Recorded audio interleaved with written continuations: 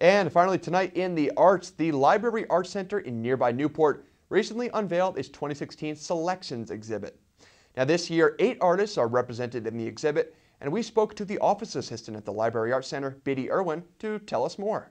Well, this exhibit is called Selections, and the 8 artists who are on display here originally were in the juried regional exhibit last year, and then they submitted additional work for this special exhibit. So there are 8 artists, and interestingly enough, they are all women, which we haven't had in the past, and it certainly wasn't deliberate, but it's 8 women, all with different styles.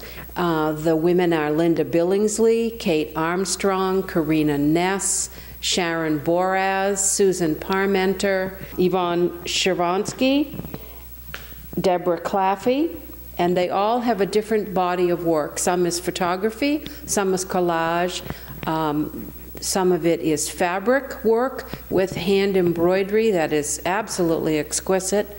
So it's a very eclectic group of women and a very eclectic group of offerings. We hope that people will come and see it because it is one of the more spectacular exhibits that we've had.